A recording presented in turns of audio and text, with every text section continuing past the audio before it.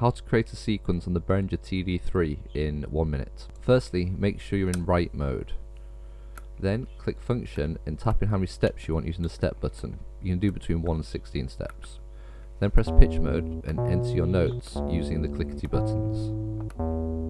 This is a very uninspiring sequence.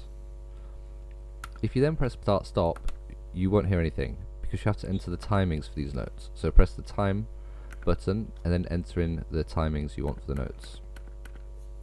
Press play and now you get your pattern playing. You can go back in and change the timings to enter rest and different note lengths. If you want to change up your sequence further, you can press the pitch mode and then the right next button to cycle through the notes.